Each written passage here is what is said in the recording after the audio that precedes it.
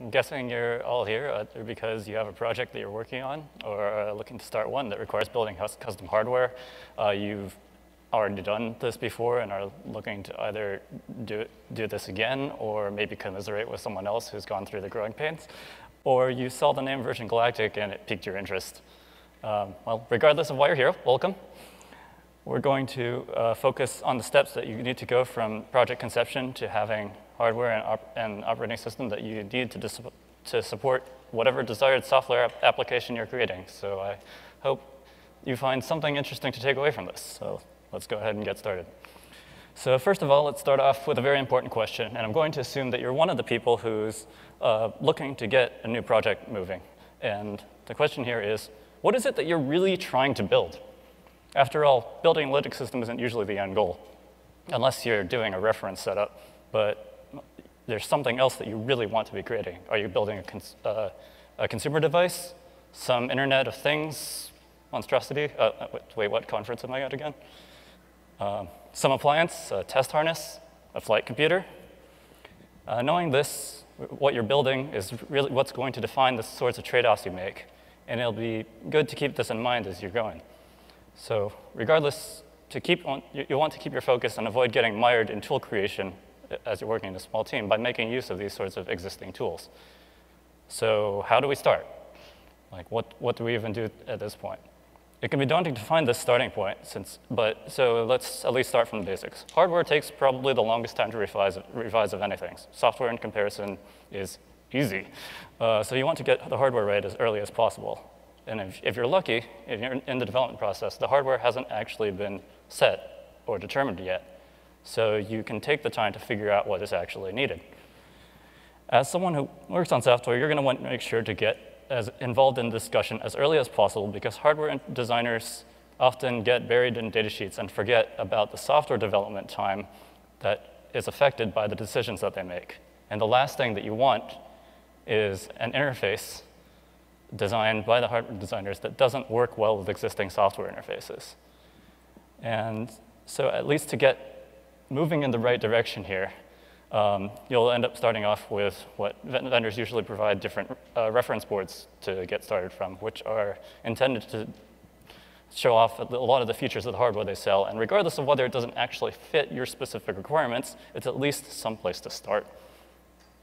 And I just realized I forgot to advance all the slides, so sorry about that. So one of the things that's going to affect what you need is depending on what your team's current level of software expertise is. If you have, for instance, a seasoned developer who's done a bunch of hardware and software bring-ups before, your requirements are going to be less than if you're working with a team of largely novices to this.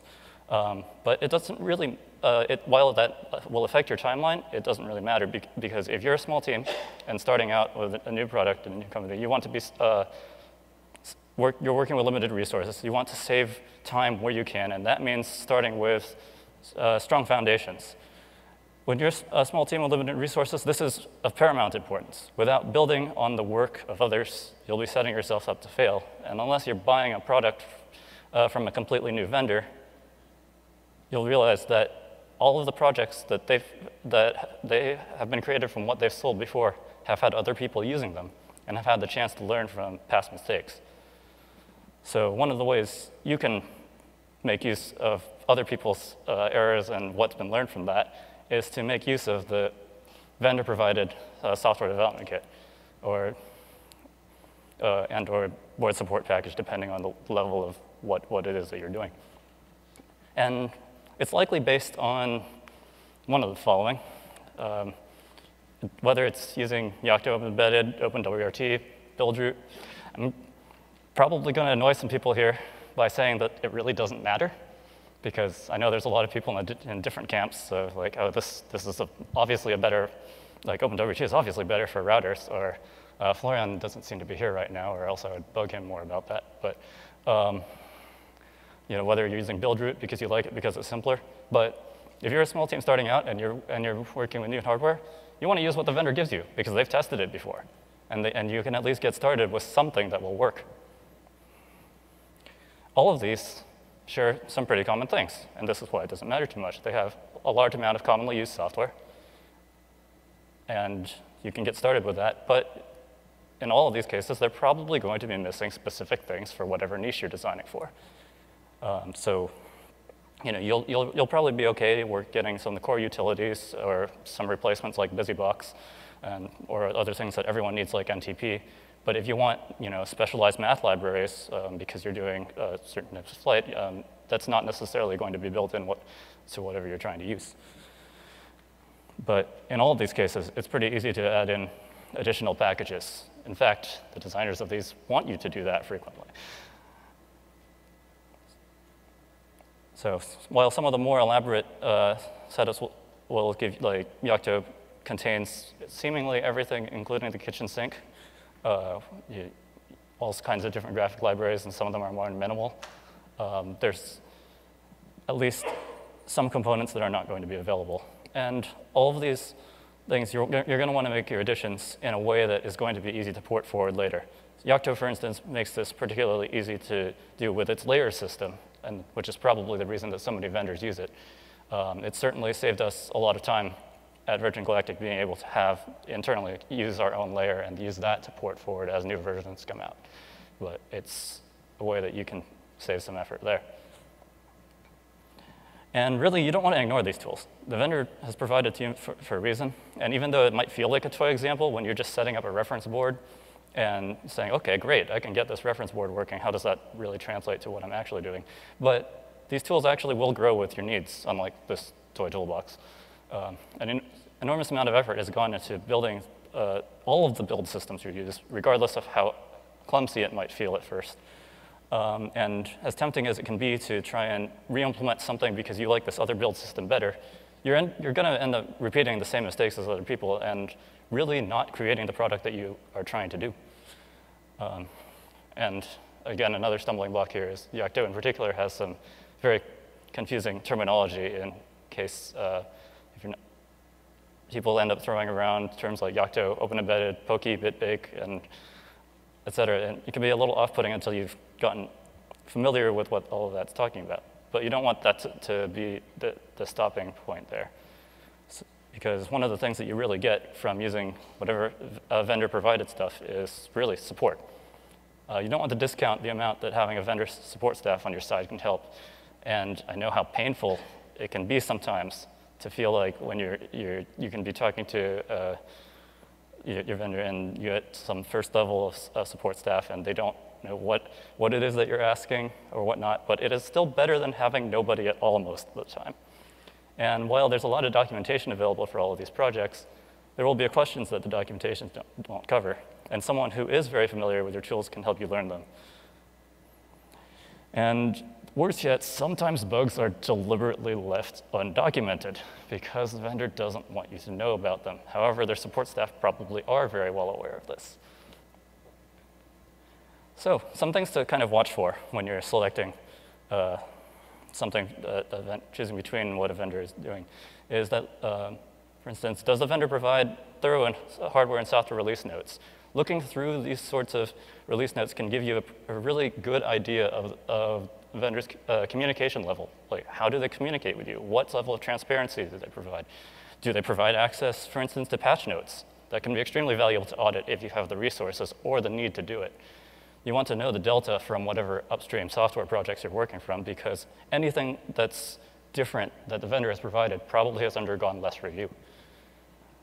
This is particularly important if you're working on any sort of safety critical systems. Is there any sort of direct support channel available? Or are you going to have to go through a reseller? And your needs here are probably going to differ because as a smaller organization, while it might sound better to have a direct support channel, it may be very well the case that you're working with an extremely large vendor that isn't going to listen to you or respond to you if you talk to them. I can think of a few off the top of my head that I won't name right now. And having a reseller that you go through means that they might have a lot more clout with whoever the vendor is and be able to get you to the right support people faster, even though it might sound more inconvenient. Sometimes it's the other way around.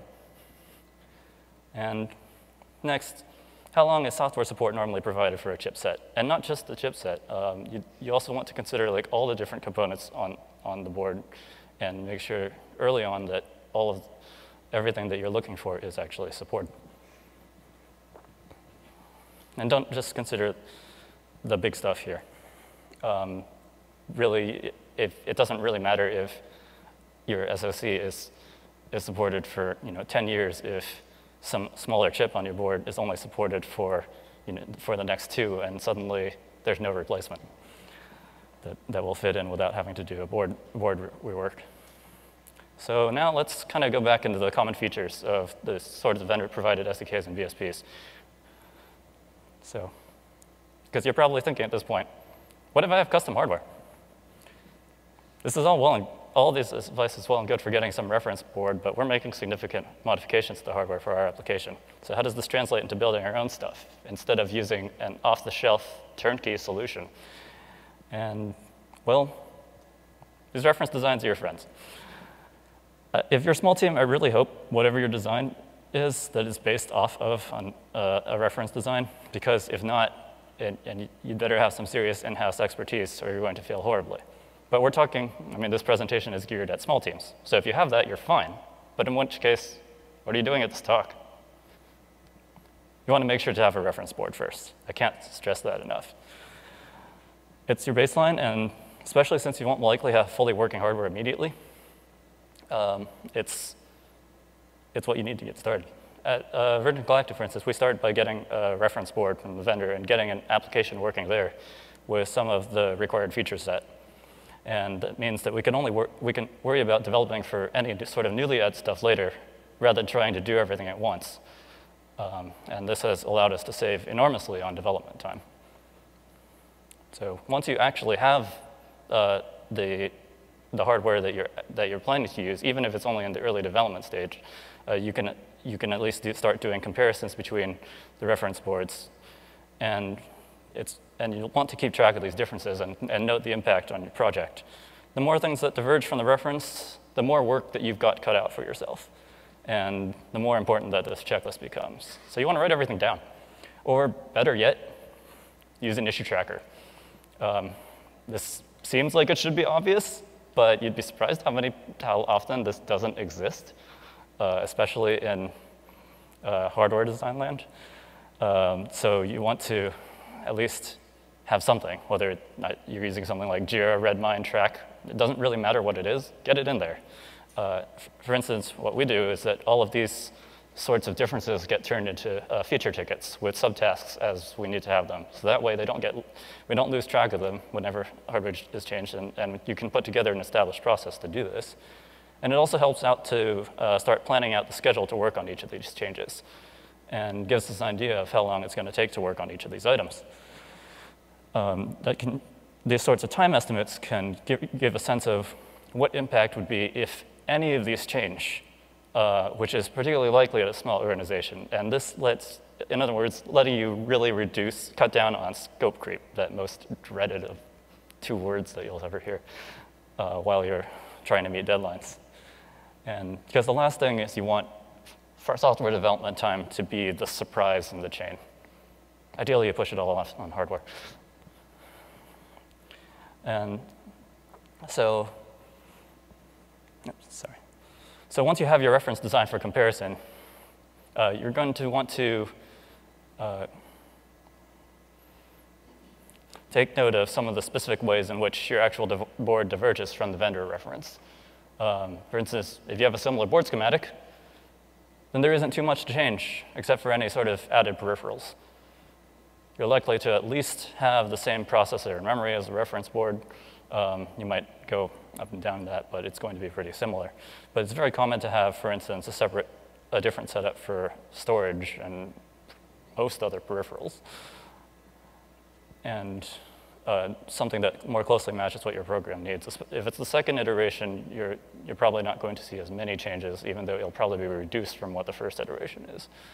But presumably you're building something interesting. There's going to also be at least a few sensors or control interfaces connected, whether directly to this board or through some more indirect means. And to get a little more specific about what you'll have to do, you're going to want to figure out where each piece of hardware is connected. So whatever pin setup that you have, you want to be able to to alter, chances are you're not going to use the same setup as whatever the reference design is using, either because your hardware designer has decided that it's much more convenient to do it this other way, or it's actually impossible for them to route it similarly to the way that was done because of things that would need to be added for your application, or just because it may be some cost-related reason. But what it comes down to is most SoCs support multiple configurations, and the reference boards often just don't have something that fits what you do, because they really are trying to show off different features of the board rather than make a final product. So once you've taken down all of this, what you're going to want to be doing is updating the device tree on most device tree platforms, board files, and others to describe what the hardware is that you do have. And while the details of updating that are pretty out of scope here, the reference design is going to have one, and you're pretty much going to be basing it off of that to just describe where your design differs. And then once you've kind of gotten that in, you can add in whatever drivers that you need for your added peripherals. And this is where getting involved in the hardware development process early on can really help, because you can work with your hardware designer to make sure that to find out exactly what sort of peripherals they're adding, whether there's any sort of upstream drivers already available in another kernel version, and really find out then, does the kernel version that you're planning on basing on already have drivers for that? Are you going to need to backport them from a newer kernel release? How difficult is that going to be? And while in an ideal world, you would always be working with upstream, as if you're following what I was saying earlier about using the software provided by a vendor in order to save yourself time, chances are you're not going to get exactly the latest. So you'll want to make sure that you have that. It's a little bit, you're going to have more work cut out for you if you're doing more cutting edge stuff. And on that note, if you're going to be doing a lot of kernel hacking, you're going to want to use a separate kernel Git repository if you diverge significantly from the reference. So basically having your own downstream tree. And the reason for this is that while all of these build systems provide a method for adding in patches on top of different packages, if you're adding in a bunch of drivers, this is rapidly going to become unmaintainable. Because as good of a tool that Quilt is, for anyone who's used it before, it's nowhere near as capable as actually using a tool that's designed for this purpose. And you'll end up spending a lot more time doing that than just using a tool that's good for that. So once you've done all of this and finally put together a system that supports the hardware you need and whatever else, you're going to actually, whoever's working on the application side, if it's not you, has already been taking some time to work on the parts that they can in the meantime. You're going to want to start integrating that into your main build system. And this is obviously hugely dependent on what it is that you're trying to build. But most interesting applications there's a lot of common features here, because most interesting applications are going to have some number of dependencies between them. So you're going to want to note whatever compile and runtime dependencies you have. And in the likely case that you're building something that shouldn't require user interaction to start a program, you'll probably want to be creating as a service that starts up when it's intended, or possibly even restarts itself when it goes down. Also worth thinking about early on is how it is that you want to deploy. For instance, for us at Virgin Galactic, one of the key things that we follow is test as you fly, which means one of our goals is to minimize differences between use and development versus production, which is for us the flight environment or working on a test stand. And that means that in this case, we actually don't want to have differences between what you have in all parts of your deployment. But if you have a different case where, say, you know that your target system is going to have a smaller amount of memory or storage space than what you're using for early bring up or for debug, then you might want to have multiple different builds, one for development, one for production, or just provide a setup that's easier to use for debugging. Essentially taking advantage of whatever options the build system provides that can help improve your workflow. And particularly note examples that these build systems can provide for making a package repository that your target machines can grab from. I know that at least both OpenWRT and Yocto make this pretty straightforward to create the package repository. I think OpenWRT is mostly opackage, and Yocto seems to be able to use whatever you want, whether it's RPM or opackage or something else. But at any rate, you can use that in order to get your other developers moving faster.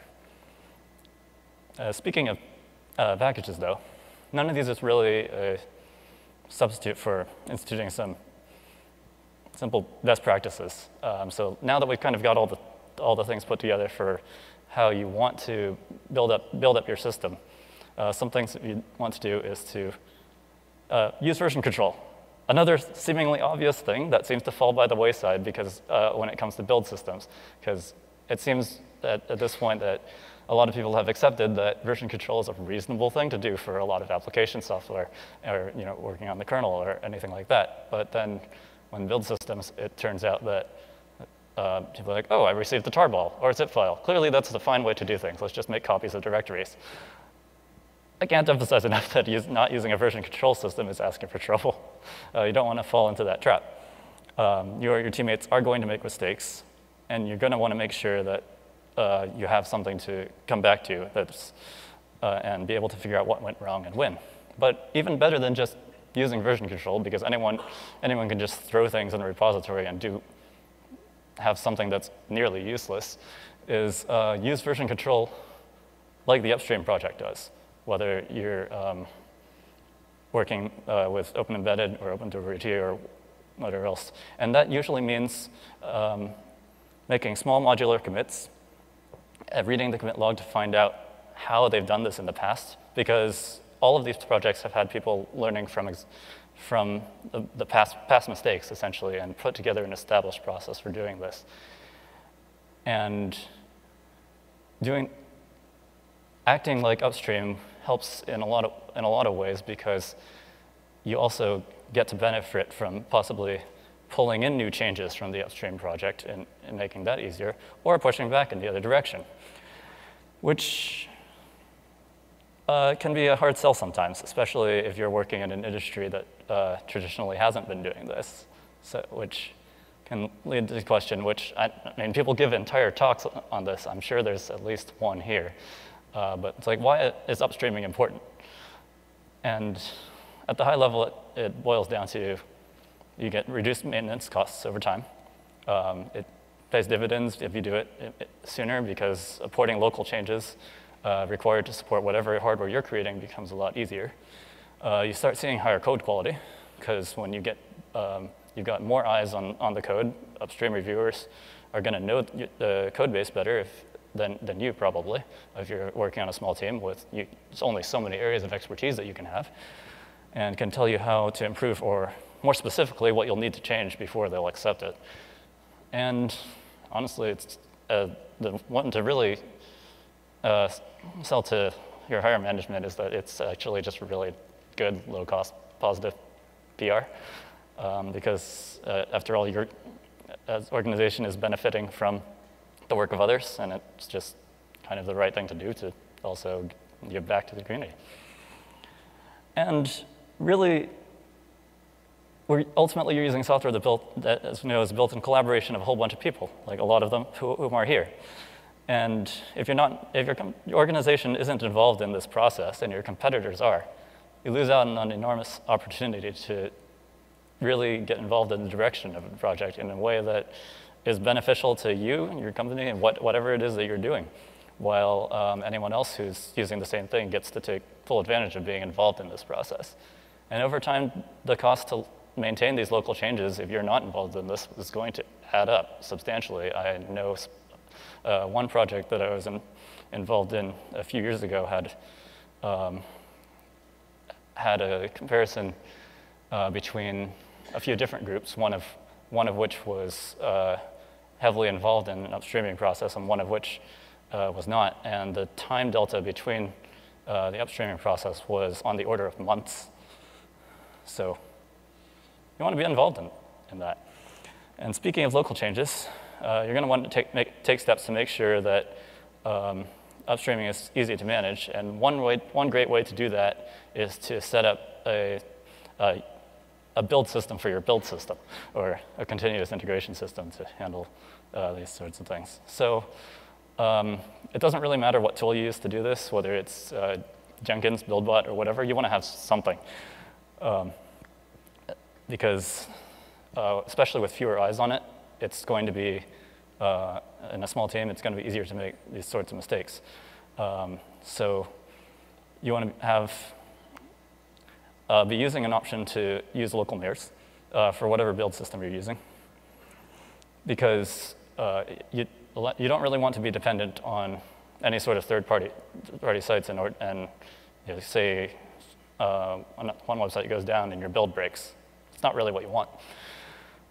So doing things that way can really help. If you take advantage of whatever sorts of shared caches your build system provides, this can also really cut down on build time and reduce the time that developers are waiting to find out, hey, when I made this change and I submitted it, did it work? Is this ready to be reviewed? And there's just an enormous value that you get from having working automated builds. You can make sure by doing this and that there's almost never actually any broken builds. Because if you don't do that and you end up with broken builds, it's going to make it a lot harder for anyone who's tried to track something down and tried to use bisect to solve a problem and found out that a whole bunch of builds during the bisection process failed. I know your pain. And because bugs will be introduced if you're trying to move quickly, and you'll waste a lot of time tracking down the problem if a bunch of commits don't build. You want the history of what you do to work for you, not against you. And for tracking down bugs, that's really the only way to do it. And lastly, deploying to a TFTP server using this sort of setup can make sure that everyone on the network, on whatever network you're using, can easily boot the latest version and save time that way. And finally, the last common sense item that I'm going to add here is to make sure you're doing code reviews for this. For some reason, this is also a common blind spot when it comes to build systems. Usually it's considered obvious that code reviews are necessary for applications and kernel development, but a lot of people seem to feel that distribution build system recipes, scripts, and so forth, and everything associated with that are somehow merit special exclusion from this. But if your operating system build system doesn't work, it doesn't matter if your application is perfect. Your product still doesn't work. And another selling point is that the overhead for doing this is pretty low when you're working with a small team, less than 5 people. Code review can go pretty fast this way. When you start getting large teams, there's diffusion of responsibility. In some ways, it's good because you have more people to do reviews, but in the other sense, it starts meaning that the volume just starts increasing, and it can be more difficult to figure out who should be doing what. And if you're going to be doing reviews, you want to make sure that there's at least common standards that everyone's aware of. Whether this is going to vary by project, of course, but if you're making patch modifications to, say, busy blocks, is going to be different than you're making a patch modification to the kernel or for glibc or for one of the different math libraries. So you want to use whatever code style is appropriate for that. So you want to streamline this process using whatever various checklists and scripts. Anything you can automate is good, whether there's things like check patch available for the kernel, and just really make sure that the scope is recognized by everyone involved who's doing reviews. So in summary, if you're putting together a new system, you want to make sure that you're involved in the hardware design early on as a software developer, so that way it reduces the number of surprises for everybody. You want to make sure to use whatever reference boards are available and use that to determine the delta and figure out how much work there is to do and how long it's going to take. And use the vendor SDK because they've already tested it out with most of the setup that you have, even if it's not identical to what you're building. You're going to want to use version control because, as mentioned, history should work for you and not against you. And you want to work with upstream projects as much as possible because that's just going to save you time in the long run. And if you're trying to build a successful project over several years, you want to think in the long term. So that's all I got with that. I hope you enjoyed it, and you should be off to a good start. So, anyone have any questions? Yes, please. Do you have a sense, do people upstream like through their vendor, let's say, for a kernel change? Or are they upstream just into mainline kernel? And that ends up back down eventually to their vendor's BSD? I've seen both. Sorry, so the question was, like, if someone is upstreaming, do they typically go through their vendor or elsewhere? I'd say it depends on whether that vendor has a habit of moving things upstream or not, and whether they're interested in being involved in the process. But it's definitely a case-by-case basis, at least in my experience. Yes. Anybody else? Going once? Going twice? OK, great. Well, thank you all for coming. Really appreciate it.